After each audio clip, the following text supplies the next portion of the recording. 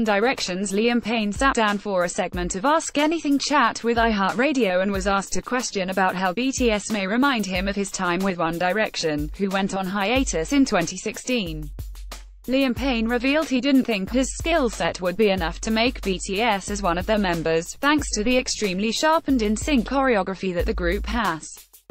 Oh, and of course one other reason. Well, BTS looks like a really tough group to be in. Like, I don't think I'd make the cut for BTS because they just have, like, a military thing of dancing which is amazing.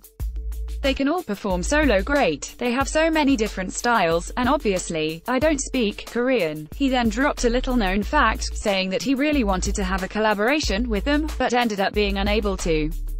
But I think they're really great. I actually really wanted to do something with them earlier on, but someone kind of beat me to it, so I kind of backed out, you know, at the end.